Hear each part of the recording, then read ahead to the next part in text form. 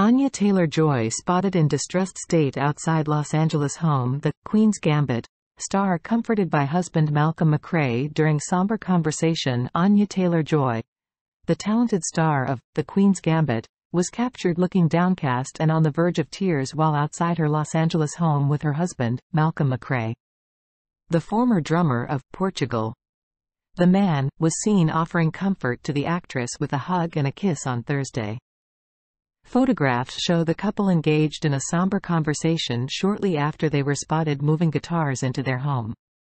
During the interaction, Taylor-Joy, 27, appeared emotional, prompting her husband to hold her head against his chest, providing solace and support. Despite her distressed state, Taylor-Joy later managed to take a stroll hand-in-hand with McRae and a friend in their neighborhood. The actress, dressed in a white V-neck tank top and black high-low skirt, did not display a smile during the outing.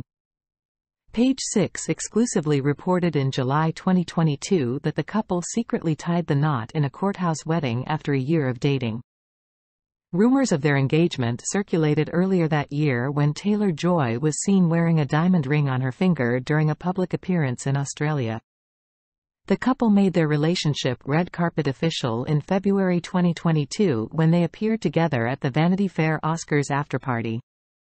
Taylor-Joy openly spoke about her relationship with McRae in a March 2022 interview with British Vogue, describing how they enjoyed peaceful moments of reading together, saying, "We're basically 80 years old and 7 at the same time, and it works really well."